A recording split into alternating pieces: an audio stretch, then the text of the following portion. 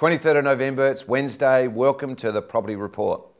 Well, it's been an interesting week. First of all, the good news today was the fact that the Reserve Bank minutes showed that interest rates may still be on the way down.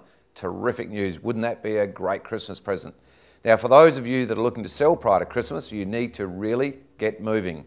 Time is closing down very quickly on you. We still can get them sold. We still can get an auction done and property sold before Christmas, but you do need to get on with it.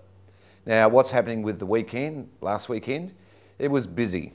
Had a lot of properties available, and for those of you in the top end of the market, be very thrilled to know that we sold a property in Springfield for well over $3 million, and then the star of the show was Malvern, where we had 10 registered bidders. It sold for exactly $2 million, and it was just a classic auction environment. As for the bottom end and the middle end of the range, the auctions are a bit quieter, but we're negotiating with people during the week, and there seems to be plenty of sales actually happening, albeit a little bit tougher than what it was a couple of years ago when they were just flying away. If you're a buyer, don't be too clever, because there are people missing out at the moment, and if you are a seller, although the prices aren't what they used to be at the height of the boom, there's still plenty of activity, providing you meet the market, done, sold, and you're on the move.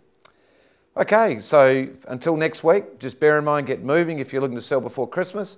Other than that, we'll see you out in the field, out on those opens, and we'll talk to you next Wednesday for the next update.